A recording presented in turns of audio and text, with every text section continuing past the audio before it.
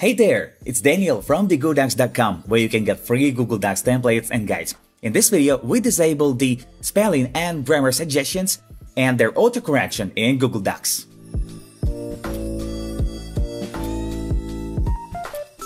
As you know, Google Docs automatically corrects misspellings and offers suggestions for spelling and grammar. In full, it does that for English, Spanish, French, and a few other languages. Mostly, that's a greatly useful tool, but sometimes all it does is just annoy you. And exactly for this reason, we will disable it all.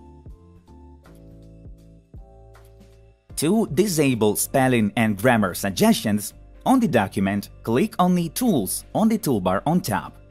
Drag the mouse to Spelling and Grammar, and on the right, select either Show Spelling Suggestions or Grammar Suggestions.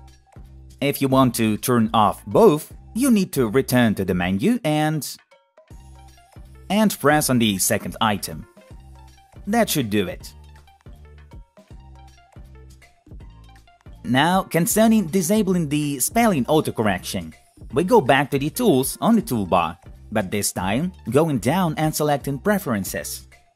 Now in this menu, as you can see, you can disable automatic words capitalizing, but most importantly, a bit lower there's an autocorrection of spelling that we disable by unchecking the box left to it.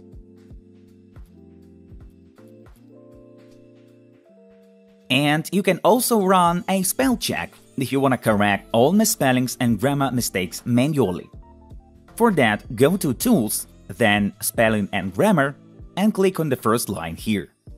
Now there's a new dialog box here on the right, which highlights mistakes on the document one by one, top to bottom, like this. Here it found a first mistake and highlighted it for me, and then here it suggests a correction. Now you either accept it by clicking on the box with the correction, or pressing on Accept here, or you ignore it with the Ignore button. And if you click on the button with three dots here next to the Accept, you will enter the extra menu, where you can accept or ignore all corrections for the whole document at once. Hundreds more guides and a lot of free Google Docs templates on TheGoodocs.com following the link below the video. Like to help share our videos to more people and subscribe to see more guides. I hope we helped you. Thank you for watching.